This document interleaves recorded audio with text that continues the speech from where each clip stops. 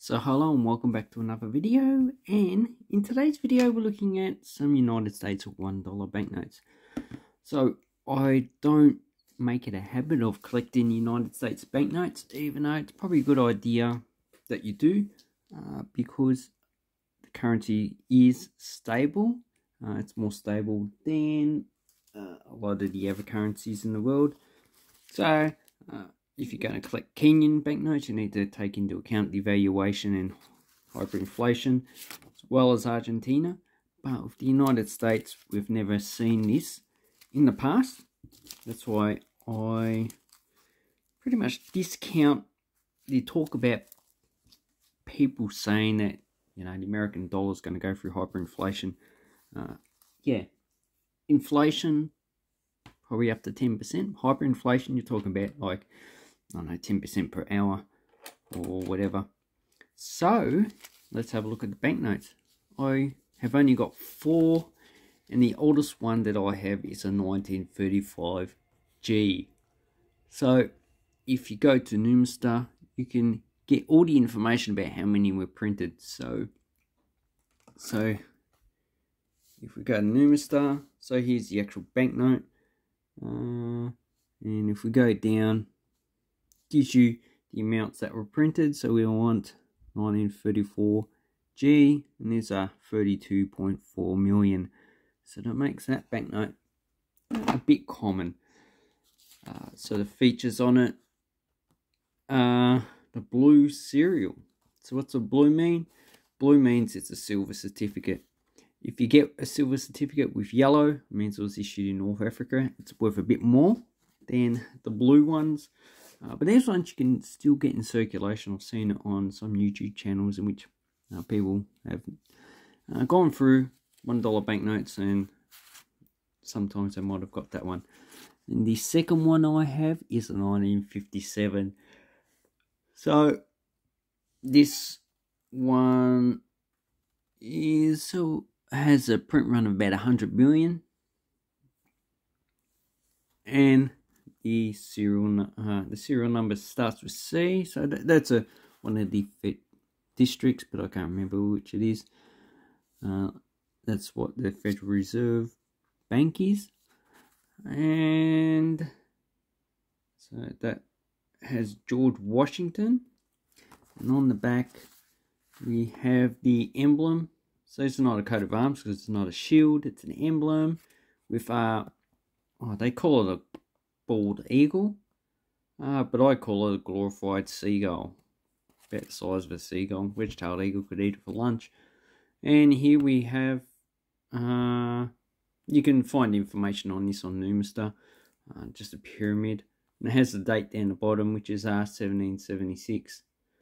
So if you're not too familiar, the M is 1000, the D is 500, 2 C's is 100, so it's 700. Then L is 50, 2 X's is 20, so 1 X is 10, so that's 70. Then we've got 5, which is the V, and the I is 1, so 1776. And how much would these banknotes cost? Okay, so for the 1935 G, this is what I get on eBay, so probably about $15 to $20. This seems to be in good condition. You got a whole bunch there you can have a look through. And then you got poor ones. So this one's in worse condition than mine, $10. But that's in Australia. If you're going to purchase them in the United States, they should be a lot cheaper, because the standard rule of thumb that I like to use is in their home countries, the banknote is either cheaper or more expensive than outside their country. So that is because there's either more demand in that country, or there's just so many banknotes that there's pretty much no demand. But if you go outside the country, there definitely will be less of those banknotes outside. So how about a 1957? So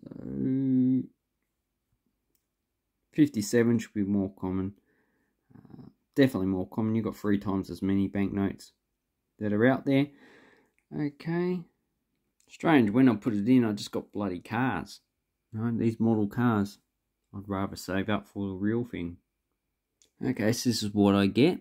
So you got 12 bucks, that's pretty circulated. This one looks uncirculated, $20.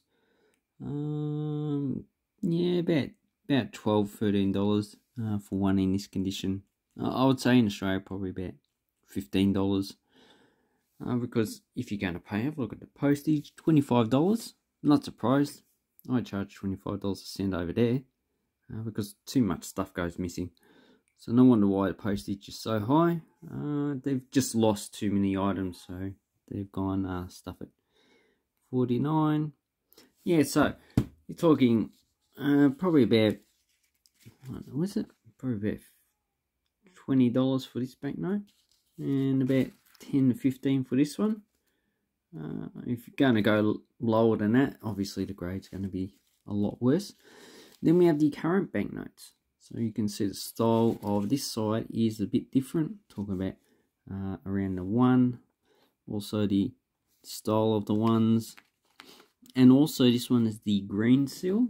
So there's a Federal Reserve note, legal tender.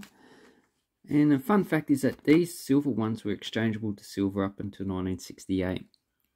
Then they were just exchangeable with Federal Reserve notes, but now they're just legal tender notes. So that's just the way things are going. You see this one has blue serial numbers. This one has green. And if we look at the print run for the 2003A. Oh, another thing I didn't mention is that you sometimes see it's got A, B, C, and D, whatever. It's because they changed something on the note. And most of the time, it's the serial signatures that they change. So if they change one or both of the signatures, they either print a new date or they put an extra letter on it. So this means there is a 2003. The 2003A means they change the signatures. And Numista has all the information. It's the best site for this one with the banknotes. So 2003, I'm just scrolling now to see it. Okay, 2001.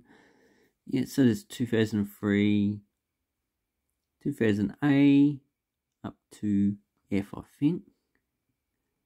H, J. So they don't print banknotes every year with their own number on it. It's only when they actually change it for some reason. And this banknote here has, so this is issued in Atlanta, and that's what the F is, and that's what the F is at the front of the serial numbers. And the J is just generic. Then we've got the plate number here. And also got another plate. FW, I think that's Fort Worth. On these ones, you also got the same thing. So you got the 2 different plate numbers. So I'm not too sure. You can find that information. There's a plate number on the back as well. So that one's 114. And the back of this banknote is pretty much the same as that. And I believe these were introduced in this design. Oh, sorry. First thing is that this had a print run of $723 million. So pretty much they're only worth, in Australia probably like $2 to $3 each. But in the United States probably just face value because there's just so many of them. Okay, so for this back design, 1935, that was introduced as far as I know. But for this design, 1963. And this front design was also introduced in 1935.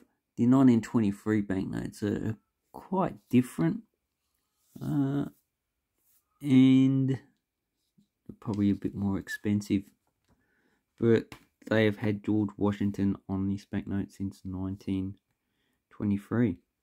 So, I hope this helps you with your banknote collecting. Now, I'm not a big collector of US banknotes, but there's quite a lot on the internet and on eBay.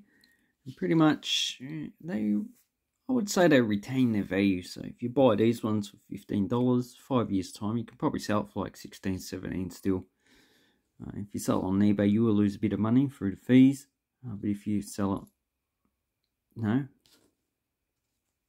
by yourself, then you might be able to get your money back. Anyway, thank you very much. I'll leave some links down below. Have an awesome coin and banknote collecting time. Let me know what you think about US currency.